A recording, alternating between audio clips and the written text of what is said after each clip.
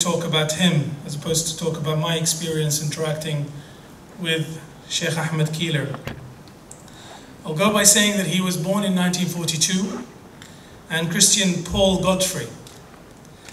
He was brought up during the 1940s and the 50s in a conservative, upper middle class Anglo-Catholic family. He belonged to the last generation that was educated to serve an empire, however, was in the final stages of dissolution. On leaving school, he became deeply involved in the cultural movements of the 60s that were an open revolt against that society that had nurtured him. Amongst the things that he did when he finished drama school was to set up a gallery called Signals, Modern Art in the 1960s, which was at the forefront of the international avant-garde scene of art. During those years, a chance meeting with a master musician from India introduced Ahmed to a wonderful new cultural realm.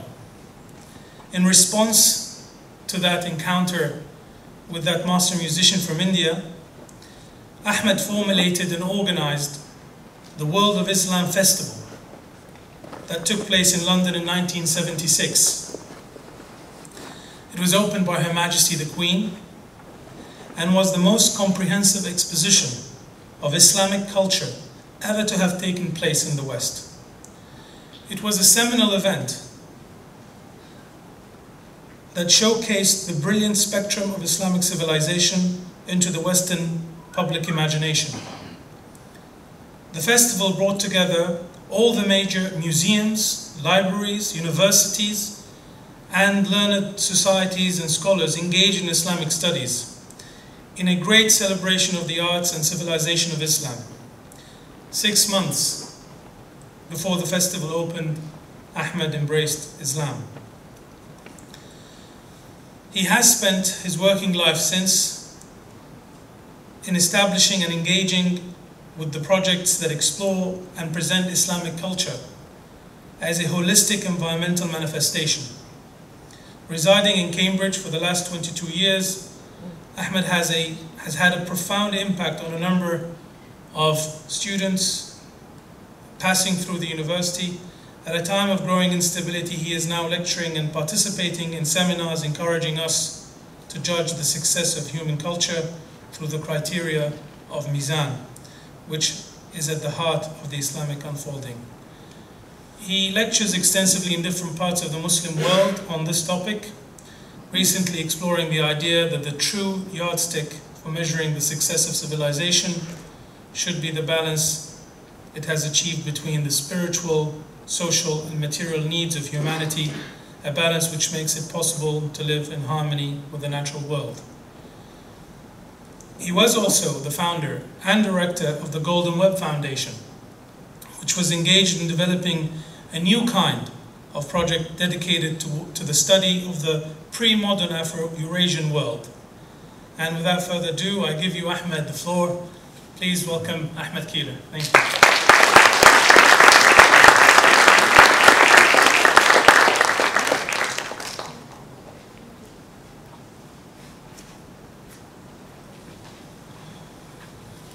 Assalamu alaikum.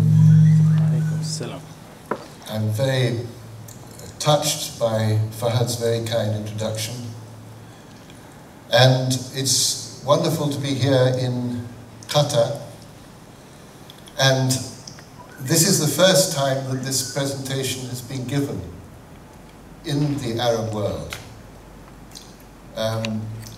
So it's quite an important moment for me. I want to start by introducing you to Sir Roland Penrose. And I'm taking you back 50 years. Now, Sir Roland Penrose was a poet, a writer, an artist, a surrealist artist, and pretty well single-handedly was the great promoter of modern art during the 40s, the 30s, 40s, 50s in London. And he founded, with Sir Herbert Reed, the Institute of Contemporary Arts. Now, just to show you how fragile modern art was, Sir Roland Penrose had an immense collection because he was the friend and the biographer of Picasso, of Miro, of Klee, of Chirico, and he built a huge collection. But whenever the Institute in its beginning days, it was just when it was just starting, when it needed money, he sold one of his works of art. And in the process of selling it, he would then replace the painting with a copy. And as a sign of his enormous generosity, his house gradually filled up with copies. Because in those days, in the 60s, in the early 60s, it was a real struggle to maintain and to support modern art, the avant-garde. And if you think of it now, it's incredible. 50 years on, Tate Modern, which is the largest of the great museums of modern art in the world, is the second biggest tourist attraction in London. Millions of people passing through its doors every year. And modern art has become the universal form. If you look up modern art in Bhutan, it's there. There are galleries of modern art in Bhutan. Buddhism is being drawn in to modern art in Bhutan. So every nation on earth now has modern art. And the question is this: is modern art the universal form which all of humanity is entering into? If you think of the Venice Biennale, when I had my gallery in the 60s, it was very much a Western affair. Or the Sao Paulo Biennale. Now these biennales are universal. They're global phenomena. So what's happened to the traditional forms which relate to a particular culture? For example, the Islamic world had its art. So is this something that means that we now have a dual situation where a nation has its art, a culture has its art, but it also has modern art? Or are we going through a metamorphosis whereby all the arts of the world are transforming and becoming modern? And this is what I want to ponder and to suggest that what I want to show you is my reflections upon this question. Now, in order to understand the West, we have to realize that the West is not one world, one culture. It's three completely separate whole cultures which live in one world, in one Westerner, but are completely separate. The Christian, you often hear the term, the Christian world, the civilized world, and the modern world. And if you look at those three pictures, the cathedral, the classical building, and the tower block, the great skyscraper, you tell me, what connects them? There's no connection between them. They are completely separate aesthetics. And if we begin with the Christian world, now, it is in England that this separation is most clearly defined. We start with Christianity in England. Now in England, Christianity was brought by the saints. It was a very, very small world in the 6th century, 1500 years ago. It was a tribal world, it was a village world. And what was brought was a complete Christianity, a whole culture which was brought by the monks, the monasteries, St. Columba, who came from Ireland, and St. Augustine, who came from Rome.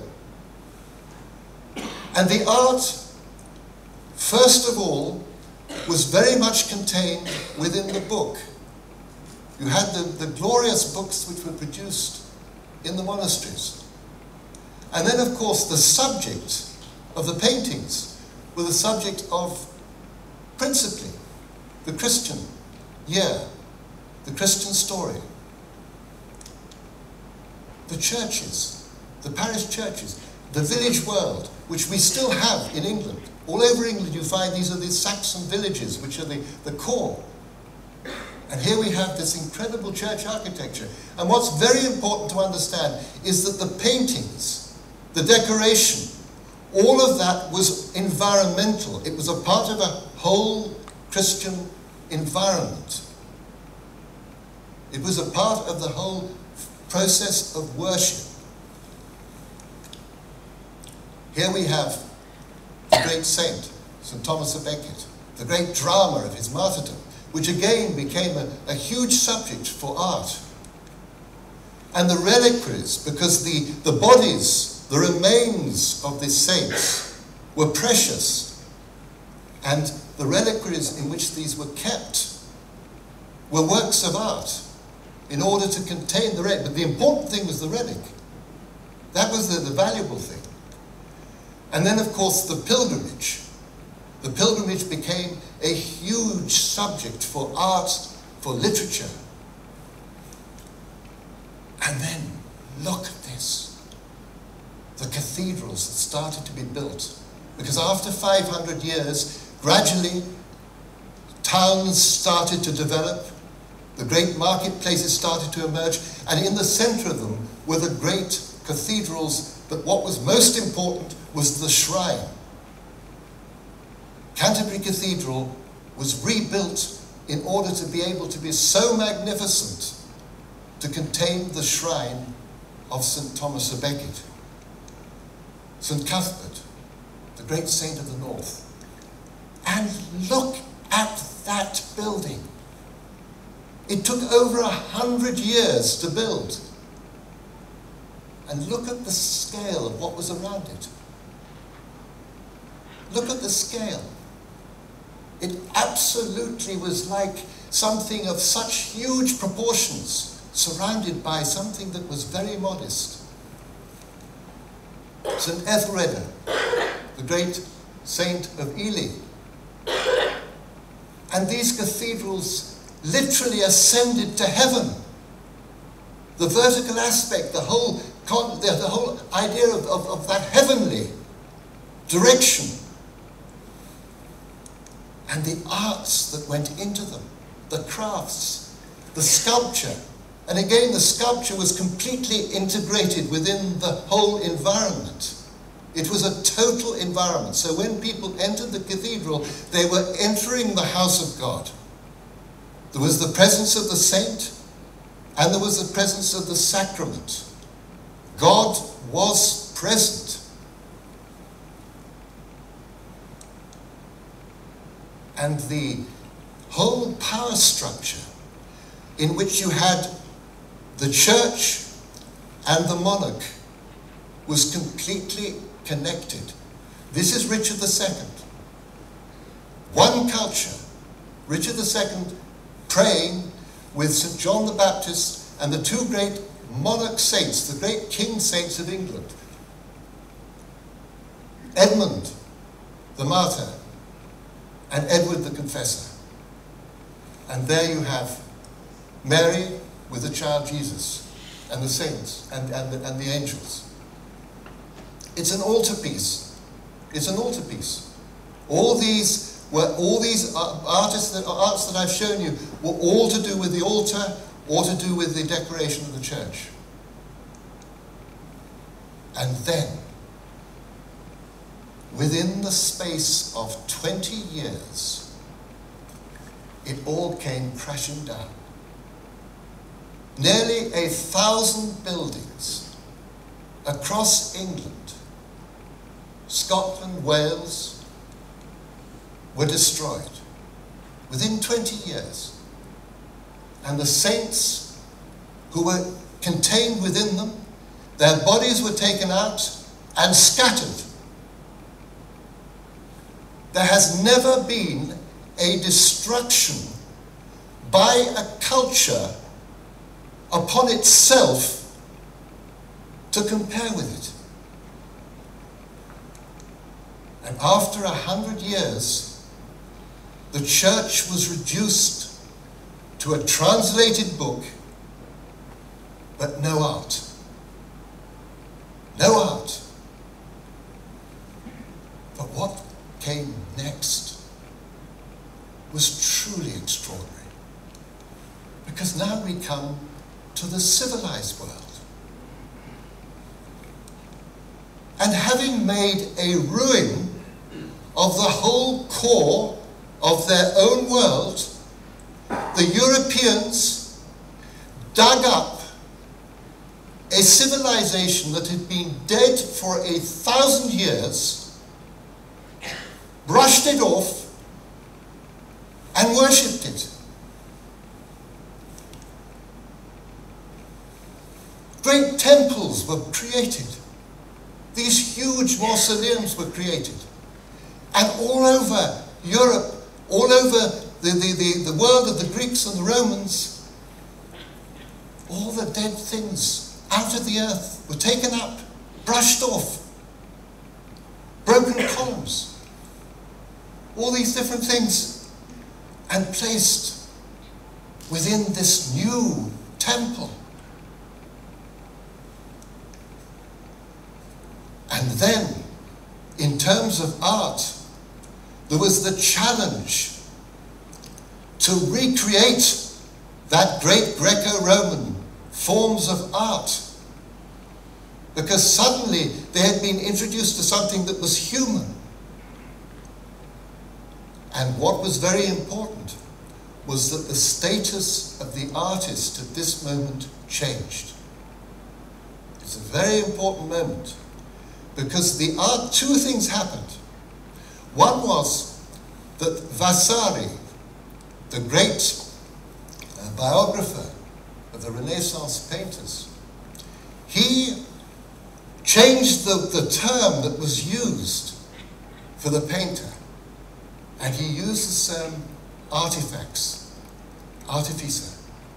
And this is a term that previously had been used to describe the creator God. And the other was that the term genius changed. Genius, which before had been a term which meant a spirit, a familial spirit. With the Renaissance, that term became a term that entered into the human and became actually within the actual nature, the actual character of the individual. So you became a genius. You had the genius. And so Renaissance was that the human stepped out of what was an organic culture and looked at another world from outside. In other words, it became an observer of another world. And that's exactly what also happened in terms of the natural world. The human being, instead of being within the natural world, a part of, actually became an observer of it. And this meant that you got a new kind of thinker, a thinker who was looking at the material world as an object, as a reality that had a self-existence. Now, this began to release tremendous powers. Because the deeper you go into materiality, the greater are the forces that are released. The greater the equations, the possibilities start to emerge, the physical realities start to come out. But that power could not be actually utilized. It could not come into being without a marriage.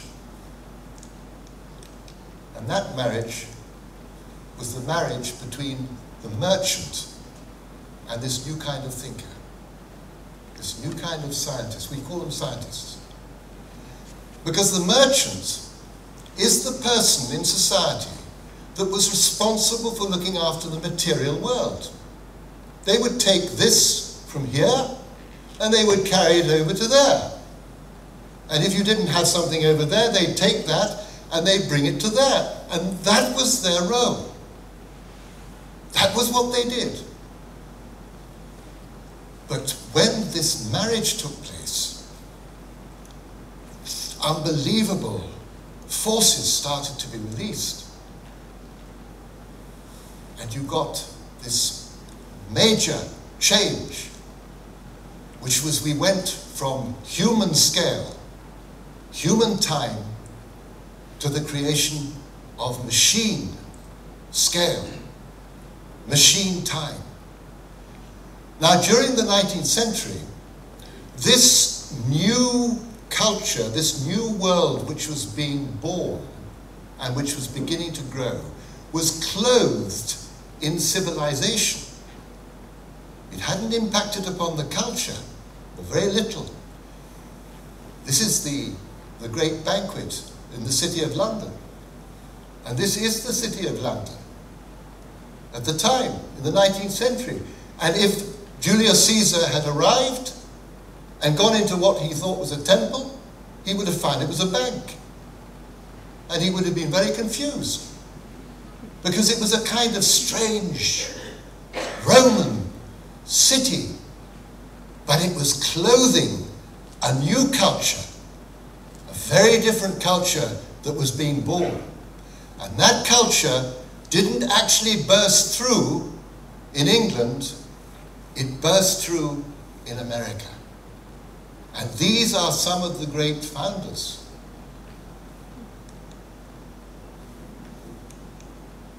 These are the men who, through using this new power, started to move into the situation of providing the world with everything it needed. How you dressed, what you ate, the house you lived in, what you were entertained by, every aspect of your life. And they entered into the realm of morality and ethics, a realm which up until this time had always been in the religious area, or the ethical area, the civilized area. Now it was into the business area, because through their products they were creating a different moral, a different ethical universe.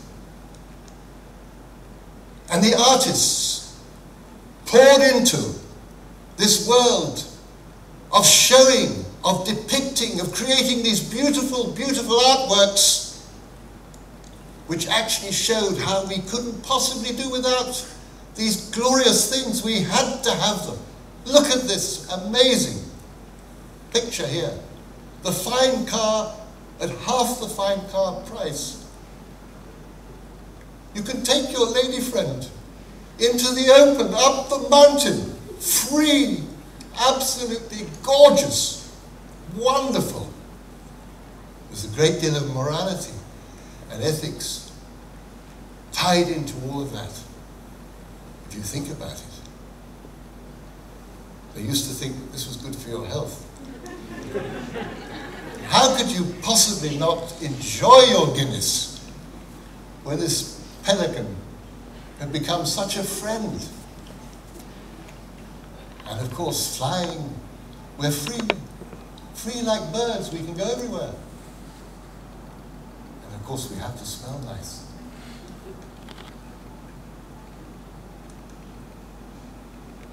And now the great places of worship are replaced by the shopping mall. This is the new temple. But there's a great problem. And that problem is that we human beings simply cannot absorb all of this. We cannot absorb it. This is the little tiny spot of the great plastic lake in the middle of the Pacific, which is larger than the size of Texas. It's a place where all the currents come together.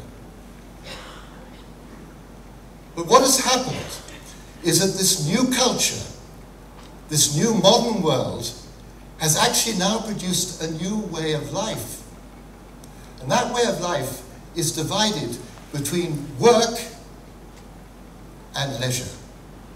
Now, work is very monastic, it's very disciplined, it's very regimented, and it's very hard. Leisure is whatever you want it to be. You can watch television until your eyes drop out. You can be a football fanatic to the point that football becomes your whole life. It's very easy. Or you can go to pop concerts every weekend. It's not difficult. Paradise was that place where, God willing, is a part of our afterlife. That perfection. Now it's that 2 or 3 weeks when one is released from the workforce and you can go to somewhere which is completely unspoilt until we spoil it. You have to find somewhere new. And the whole earth has been turned into a playground. And now the natural world is disappearing more and more into reservations, like what we did with the Native Americans. When we arrived in America, it's shrinking, and we go and we look at it. We are observers. We go and look at nature. We look at the natural world. If we're of a cultural bent, we can go and see any culture in the world. Go to our museums. They're full of thousands of dead cultures. Or we can go and have the food of any world. And if we're of a religious bent, we can go to church, or we can go to the mosque, or we can go to the synagogue, the temple. This is leisure, as long as it doesn't get into work. This is the leisure. This is the leisure part. It's an optional thing. And the machine has completely taken the human being, so that the human being is now totally attached to the outside. Through the ear, through the eye, through the voice. Externally connected.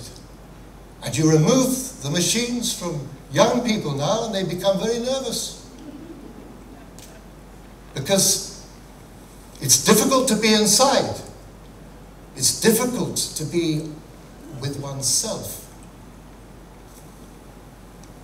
And in order to create this new culture, the whole family has been reconstructed.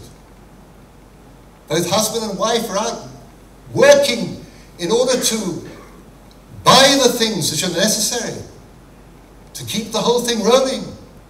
And the children are sent off to nurseries to learn how to be good consumers.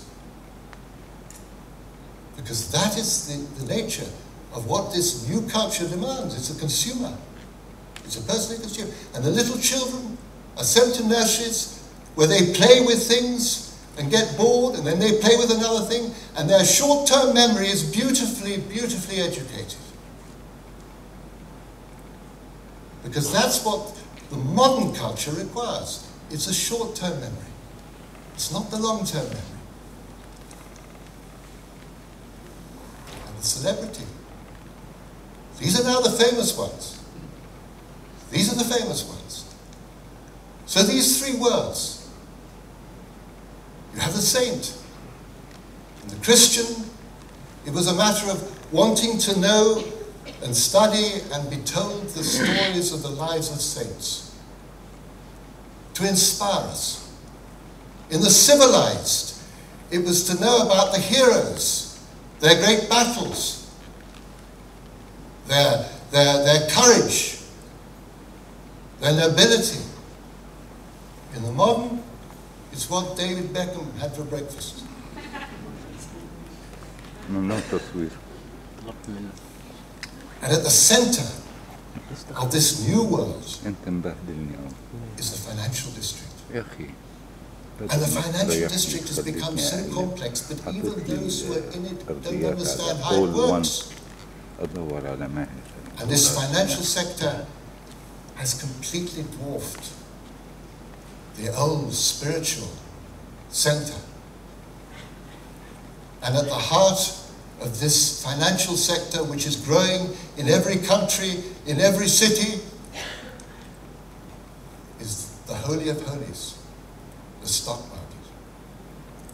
Because there is only one thing that is absolutely fundamental about this new modern culture, and that is, if it goes up, it's heaven. If it goes down, it's hell. That's it. Growth is the only thing that is absolutely essential and that drives this new modern culture. And it now has born and created its own educational system. The marriage between this new kind of knowledge, the science, and the merchant, business studies. When I went to Cambridge with my wife 22 years ago, Cambridge was still a university in which the humanities were still king, still at the center. There was no business studies, there was no business school. Now, the only subjects that are funded by the government of Great Britain are the sciences and business studies. And higher education is under the Ministry of Business and Innovation. 3 systems, 3 educational systems. Now the humanities have almost disappeared. They're on the prison. And the religious studies is very eccentric. It's right on the very edge. 3 different worlds. So here we have the first, the power of the Christian was in the church and the monarch. The power of the civilized was the warrior statesman. The power of the modern is the scientist, businessman. And this, if anybody wants to know, is John D. Rockefeller, who's probably the richest man that's ever been on this planet. Each one had its own educational system. Each one has its own manifestation, physical manifestation. And each one has its own art manifestation. And there are 3 worlds which inhabit the modern Western person. He is Christian, he is civilized, and he is modern. But these worlds coexist, but are in a continuous state of contradiction.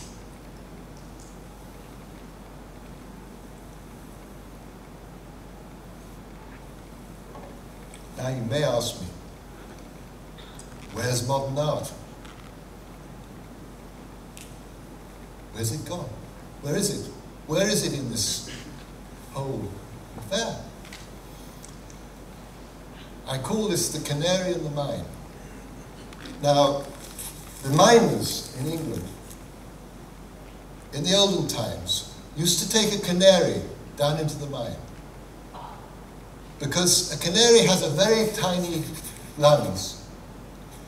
And if there was a gas leak, the canary would drop dead immediately. And there was one man watching the canary. And if it dropped, the alarm was given, and people had a chance to get out. The canary was a warner He warned of danger.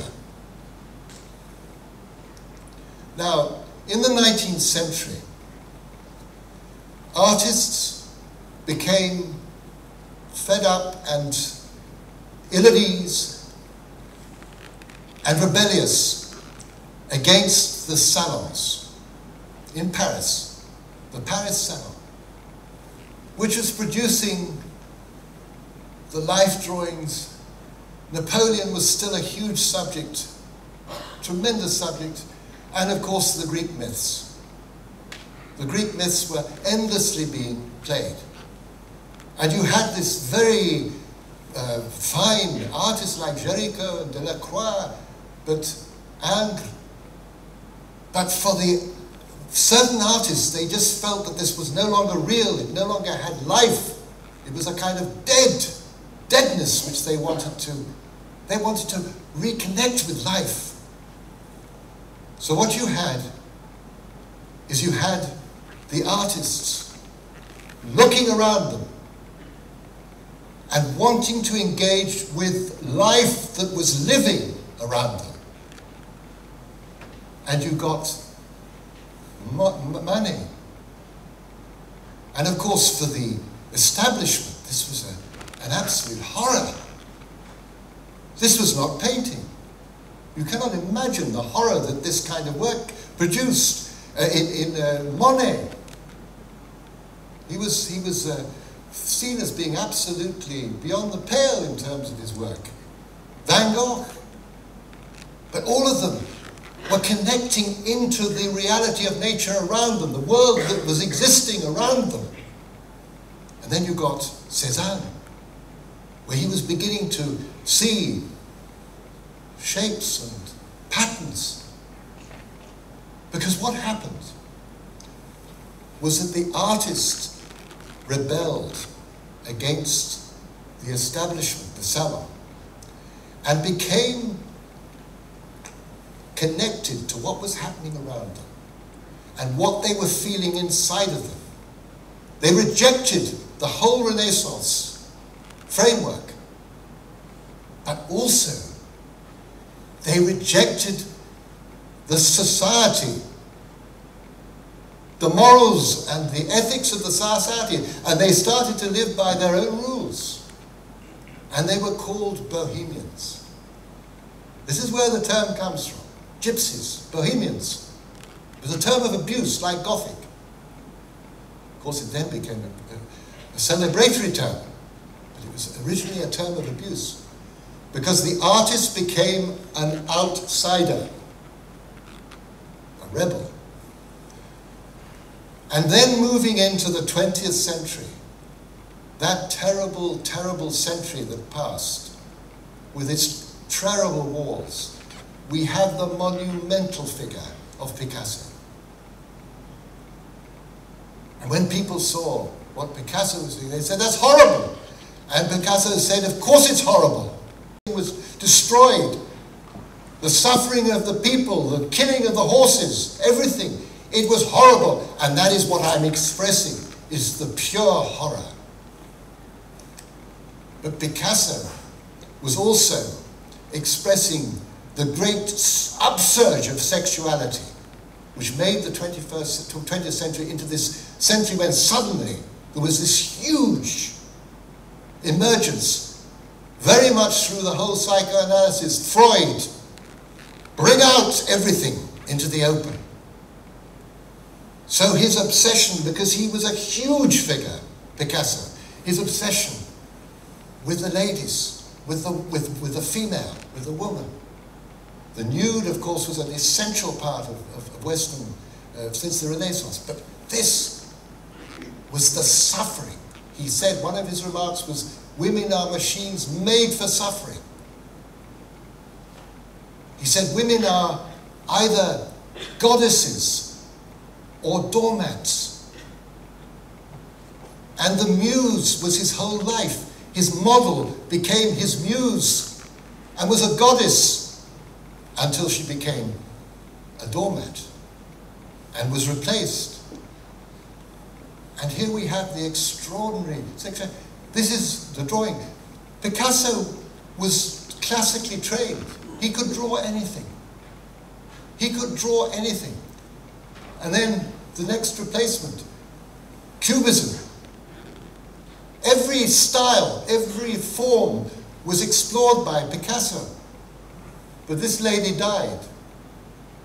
She died. And 2 years later, the next muse. And she was a ballet dancer at Diaghilev's ballet, who was very bourgeois. She wanted a nice house in the middle of Paris, a nice apartment. So Picasso went classical. And he moved in. But after having a child and 10 years, he got bored to death, and he had his new muse. And she lasted 10 years. And then he had another one. And this one gave 2 children to him. And she left him. She left him. She was the only one who left him. The others couldn't leave him. And finally, when he was an old man, this was the final lady who looked after him until he died. And as he went through his life, Picasso became more and more reclusive, because the only thing that he could do was to make art. He had to make art. Here we have a painting, a self-portrait, when he was young. And this one. And this is his final. Haunting, terrifying self-portrait. Look at that face. Look at the fear.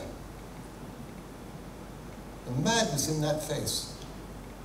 And one of the people who really was deeply moved by Picasso and says that I started painting because of Picasso was Francis Bacon.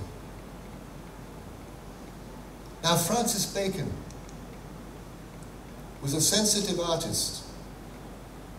And at the beginning of the Second World War, he wasn't accepted for health reasons into the army. So he volunteered to go into the force in London, which took out the dead bodies and the main bodies. And he was traumatized.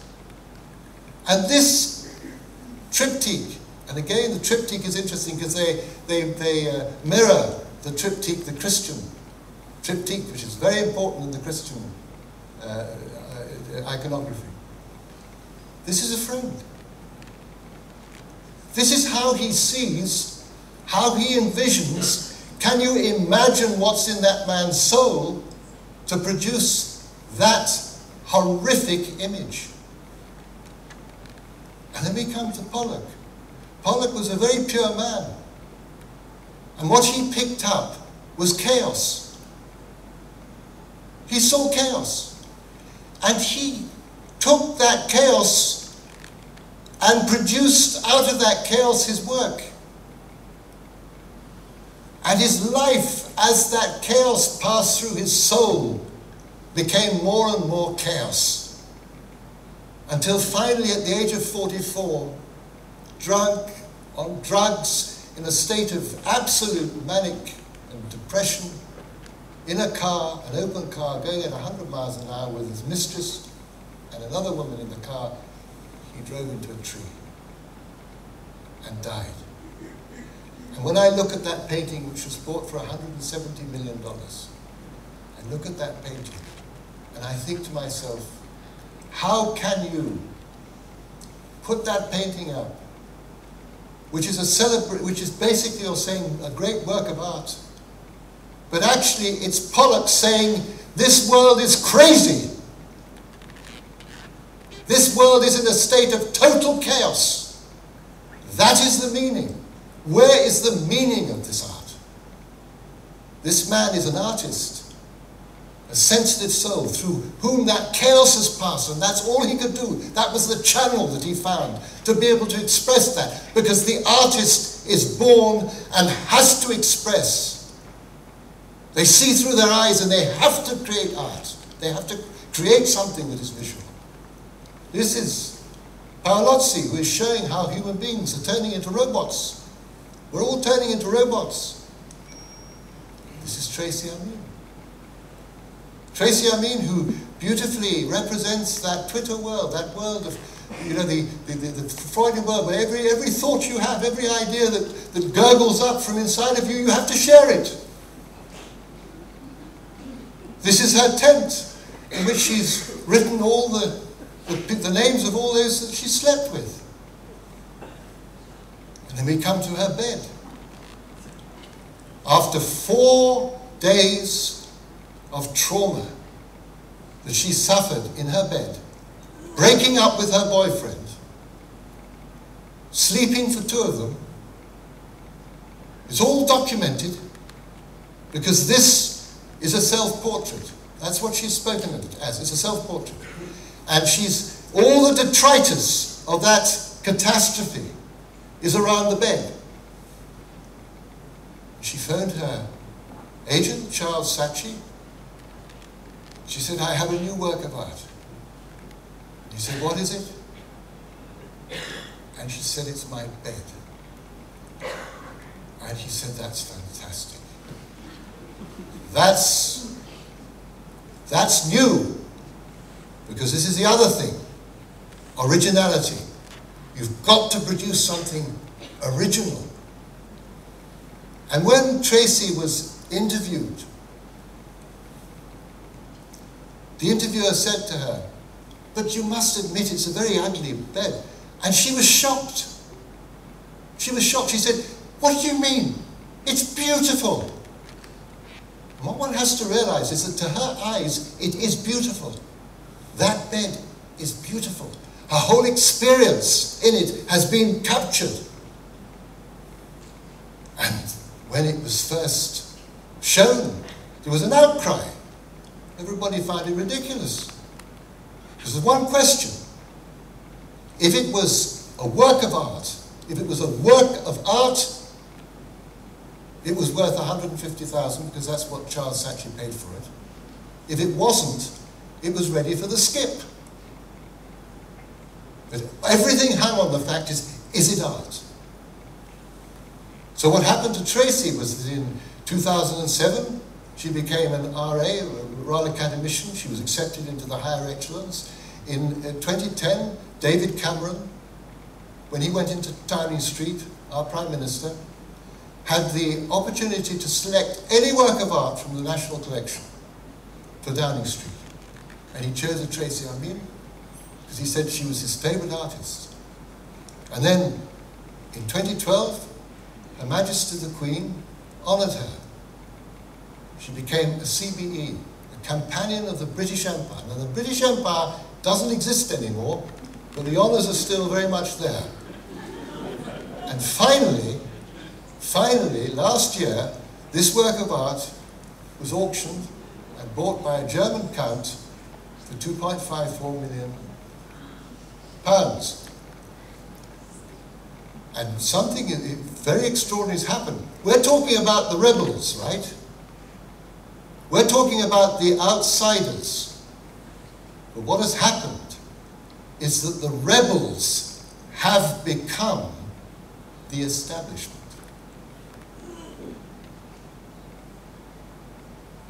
The rebels have become the establishment. And this we come now to the point where we reach the artist who is one of the most terrifying in terms of the human condition. Because we come to Damien Hirst. Now, Damien Hirst was from a Catholic family, an Irish Catholic background. And when he was very young, his parents divorced. And his mother was refused the sacrament. Now, Damien Hirst lost his faith. He became an atheist. And what he then has spent in terms of his art, apart from a few things which are sort of the childlike things, like balloons bouncing up and down on things, or spots of different colours, what he's actually absolutely focused on is death. Not the Catholic death, but the atheist's death of death without redemption. The material death. And there are two aspects to his work. Either it's organic, like this work here, the cycle of the death of the fly, the calf's head, the maggots forming, flying around, and then being zapped by the zapper. Death without redemption. So what this journey has been, from artists who rebelled at a time when art was very rich in terms of technique, to a time when art has become so poor because it's now simply an idea, but an idea which must be original. What is really frightening is that this modern art has actually reflected the passage of the modern soul. The gradual impoverishment and alienation of the modern soul. The canary in the mine, the artists are warners. However, instead of taking the warning, it has turned into a huge cult. And it's a cult which has a kind of, it's a parody of Christianity, because Christianity is still the most powerful force in Western culture. Jesus Christ is still the most powerful figure. And his elimination has meant there's a void which is endlessly filled by little gods. And these 6 artists are all Christ figures in the sense that they're all creators who have sacrificed their beings. Now the problem is, nobody understands what the dickens they're talking about, what they're doing. So they need a critic to explain. They need the high priest to be between the God and the people, so that the high priest can explain to you. And then you say, oh, and I understand. And at that point, you have the patrons who come in and say, my goodness, we've got to get in on this because we've got to protect these geniuses, these creative spirits. This is the sale of the screen. $130 million for a painting, which is a terrifying painting. But he's not screaming. He's covering his ears because on one side of the bridge is an insane asylum. And on the other side of the bridge, there's an abattoir. And there are screams coming from both of them. And he's covering his ears in agony. And that suffering, that nightmare scene. And then, of course, there's the moment when the artist is canonized and becomes of the immortals. And this is the retrospective exhibition when Damien Hirst, Tate Modern, received his canonization.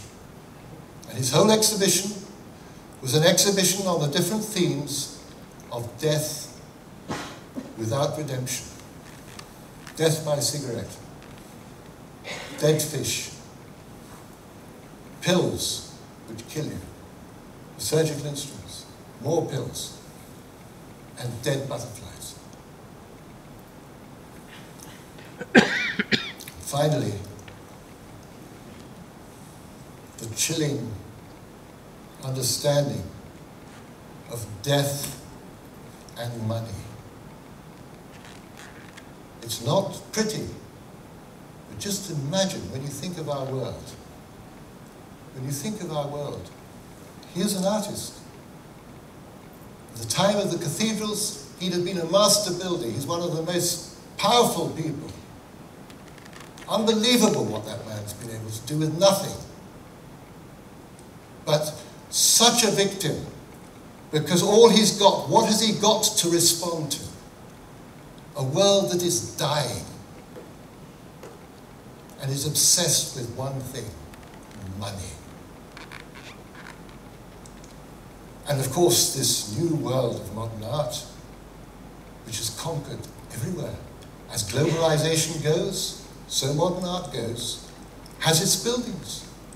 And these buildings are in a permanent state of disorientation, permanently in a state of disequilibrium. Because what has happened is that because the artist has become the establishment, the artist is now playing a very important role in terms of the modern world, the modern culture. And that is that the artist is making us normalize the abnormal. To live and enjoy disequilibrium, to enjoy chaos, to feel at home in this ever-changing world that can never find equilibrium. To be at home in it. So they have now become, from being the rebels outside, who were the great critics of modernity, to become the agents of this ever-changing world that is gathering and going into further and further chaos. I hope I'm not upsetting you.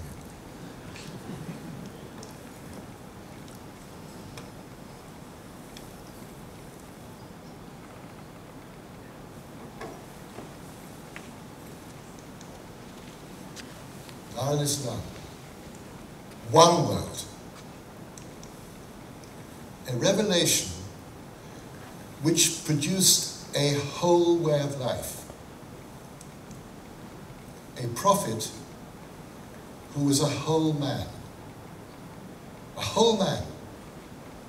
who brought a complete humanity. Alhamdulillah. Wonderful timing. No, please don't apologize. This is beautiful. Beautiful. Now, where you had, in the West, extreme spirituality that broke, leading to extreme materialism that is in the process of breaking, in Islam, these forces, the force of the warrior statesman, the scholar, and the merchant, were fully integrated into one culture. The scholar, because all of knowledge came through the Holy Prophet, and the scholars took care of the knowledge. The warrior statesman took care of their duty, and the merchants were merchants. And I have a beautiful example to give you of this, because I was in Jeddah at the end of the 80s, at the beginning of the 80s, at a time when I'm sitting with a group of very, very rich businessmen. And these people had gone from being traditional merchants with their small souk shops into mega rich merchants. Nissan, and cement, all the fantastic things which are coming in, they were becoming very rich. And I asked them, I said, tell me, was it better before, or is it better now?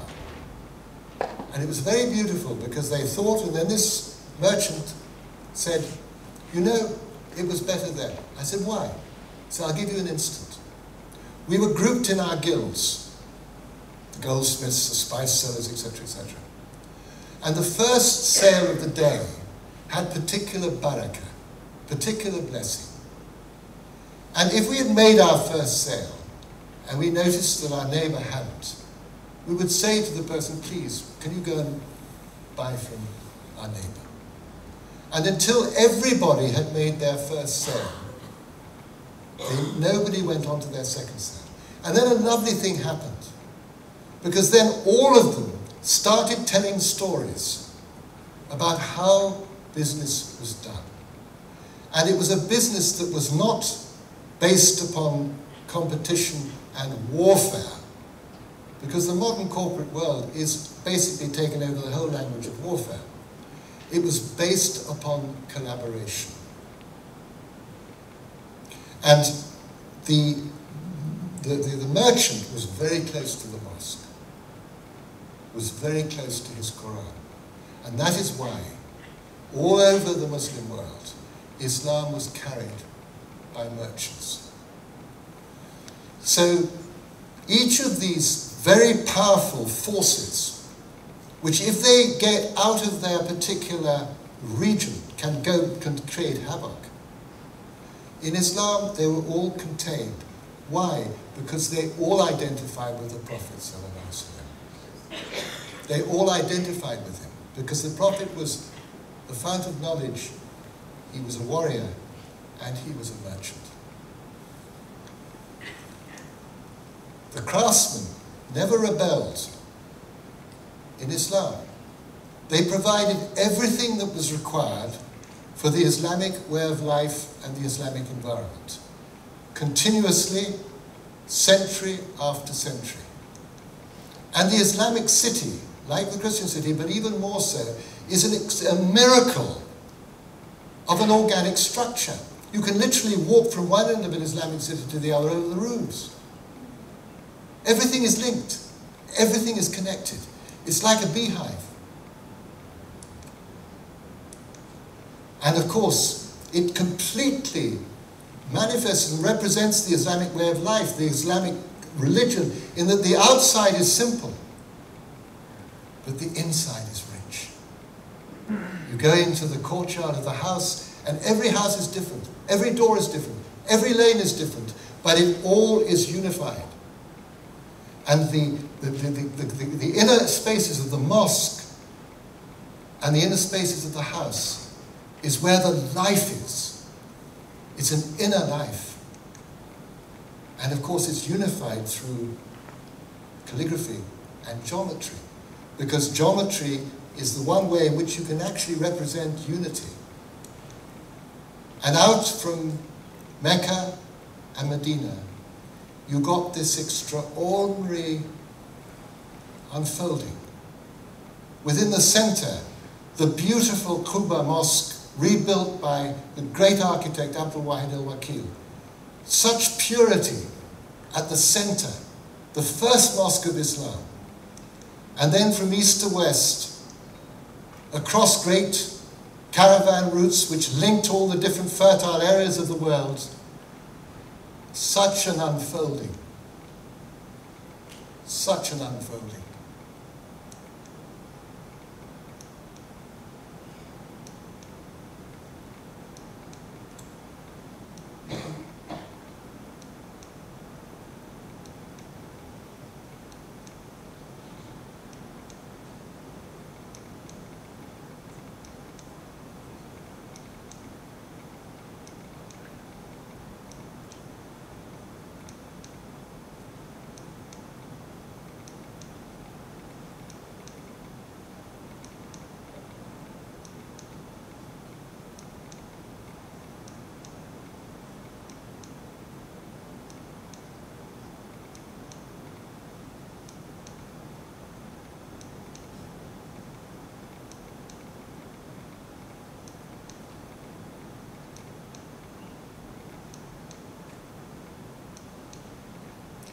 Unity and diversity.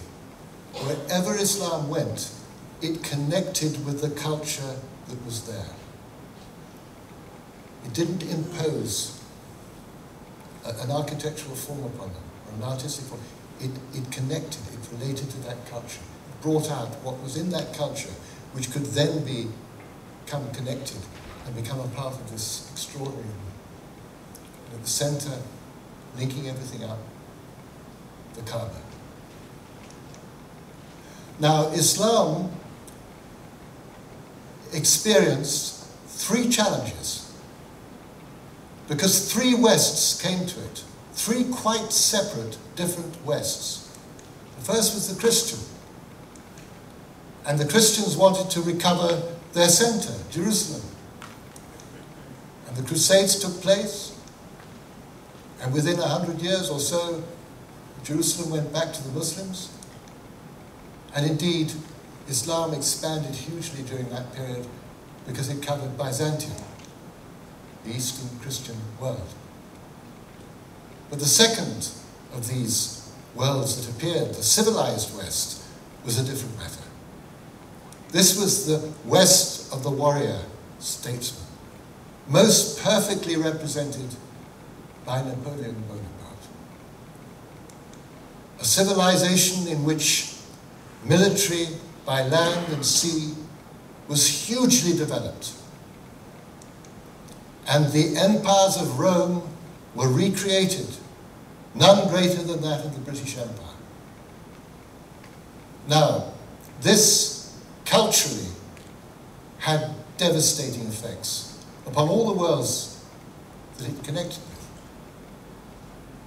But it had a devastating effect upon the world of Islam. Because the first thing that the conquerors did was to get out their bucket and spade and start digging. Because they knew how to relate to dead worlds, but they didn't know how to relate to living worlds. When they arrived, when the Europeans arrived in Egypt, in Cairo, they went and started digging under the Pharaohs. And the Egyptians were standing around looking at these people and saying, well, that's it, isn't it? I mean, now we know. We've always suspected, but we now know these people are crazy.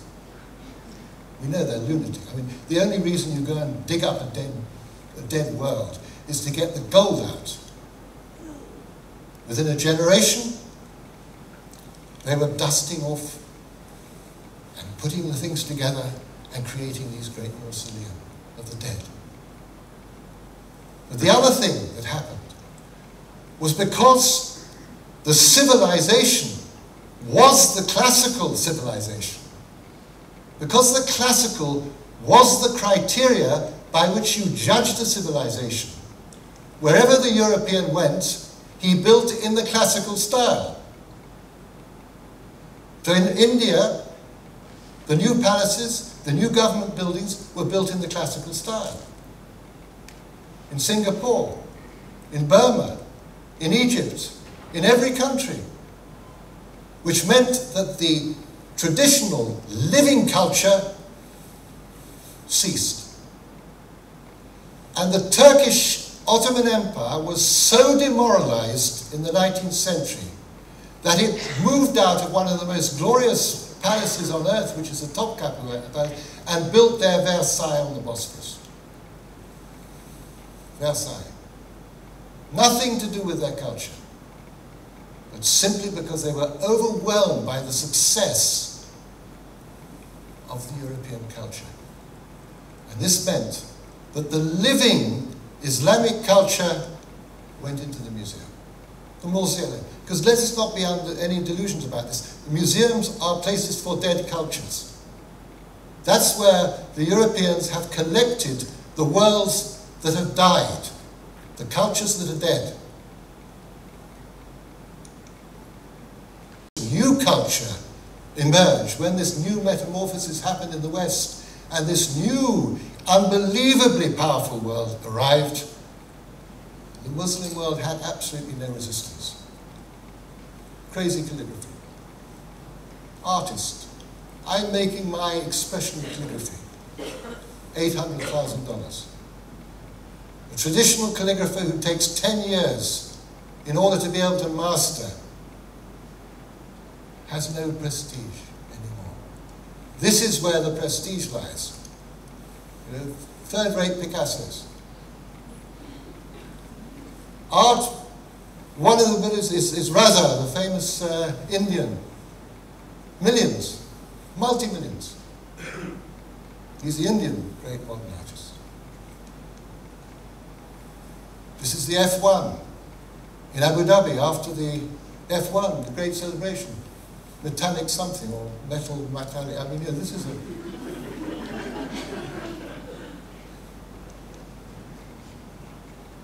And out of this, a completely new world. Just come down, alien. But let us be under no illusions about this.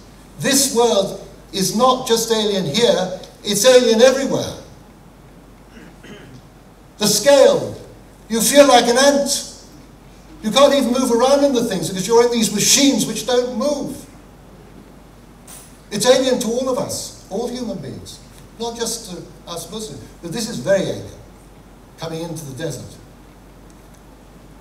Now, I was in Mecca, the Haram, in the early 80s. And they had these water carriers who used to serve you water out of these beautiful amphors. And these go right back to the very beginning of time. Abraham would have used them. And they go right back to the very beginning of pottery. They're a miracle invention because you put them in the sand, they're unglazed, it evaporates and it keeps the water cool. And when they are finished, they break up and go back into the earth and they're made locally. And something moved me to go to the water carrier to ask him if I could buy his amphor. And he looked at me as though I was crazy, but he did sell it to me. And I bought it and I took it home and it sits in my little Qibla in my bedroom to give me the direction to Mecca. The next time I went to the Haram, no connection. There's no relationship. That did not come out of that. That came out of somebody's mind thinking how to do it. Two different worlds.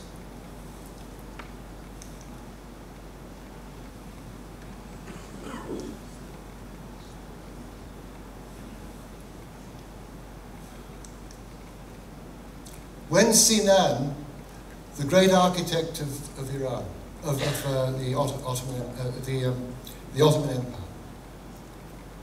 500 years ago, was sent by Suleiman, the Sultan, to Mecca to build an arcade around the Kaaba, he ensured, and it's the first one you can see, that the arcade was lower than the Kaaba out of adab, out of good manners, respect for the Kaaba. So let me conclude. Islam created this mizan, this balance, which actually protected the civilization right up until our time. With modernization, these worlds have been replaced. What is in their place has not grown out of them. It's a replacement. But the core is completely intact. This is the remarkable thing about Islam. The core is intact. And one of the things which really brought this home to me was that my son, Ali, on the right, my son Ali was born a musician.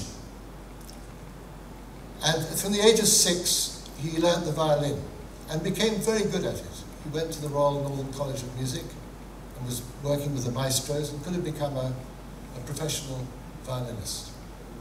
But in his early 20s, he'd also become very deeply involved with the Holy Quran during his teens.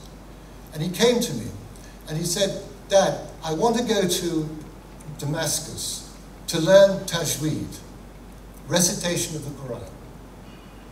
I said, "That's wonderful." I said, "How do you think you'll get on?" And he said, "Well, it's recitation. I'm a musician. I mean, I can play Beethoven's violin concerto. It shouldn't be a problem." 10 years later, in our house in Cambridge, he received his ijazah, which is his certificate, that he'd reached the stage where he could teach tajweed from his master, Sheikh Abdul Razak. And I asked him, I said, "You remember the conversation we had 10 years ago?" And he said, "Yes." I said, "What does it look like now?" He said, "I'll tell you. There's a very, very high ladder.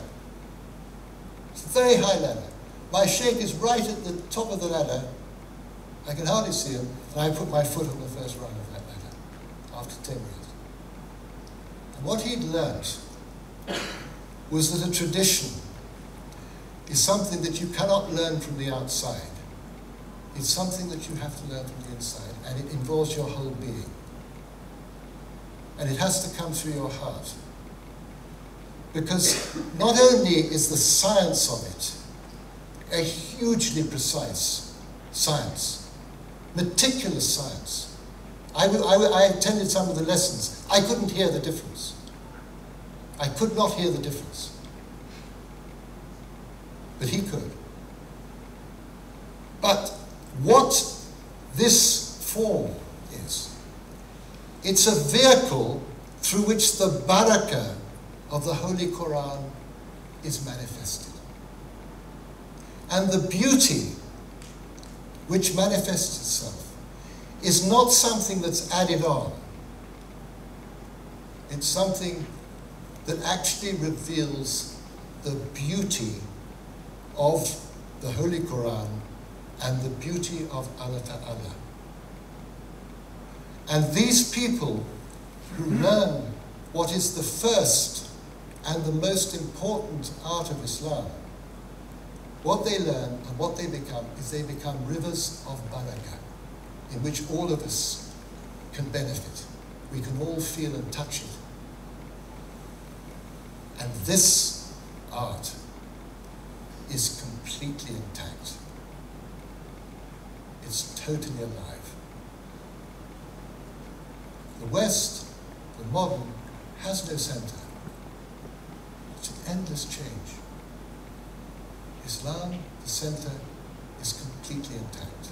Alhamdulillah, you've been a very kind audience. Thank you very much indeed.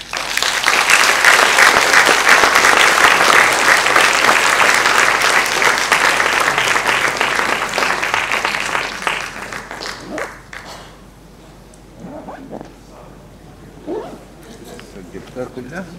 برافو عليك.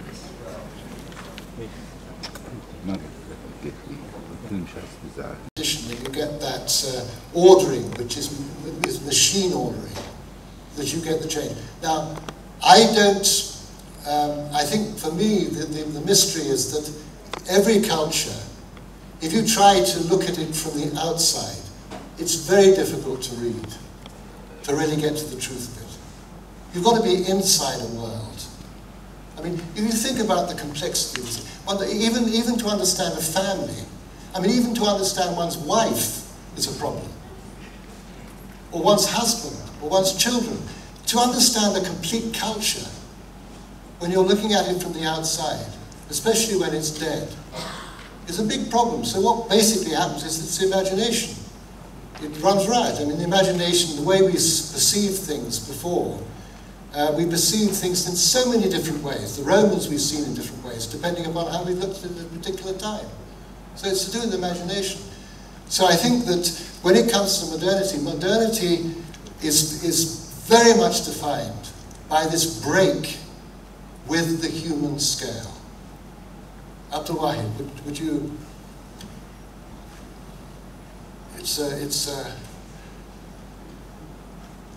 don't know what I'm talking about. Anyway, does that answer in any way at all?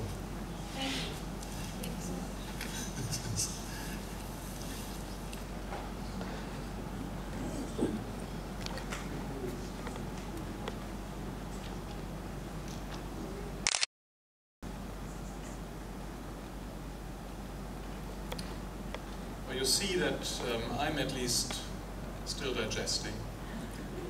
I'm not sure, I don't feel too comfortable to now disrupt this and break it up with questions. And I would, however, very much like to invite all of you, whoever is interested, to a seminar tomorrow at midday that Paul is giving for our students, for our guests, here in this building, on the first floor, room 1A11.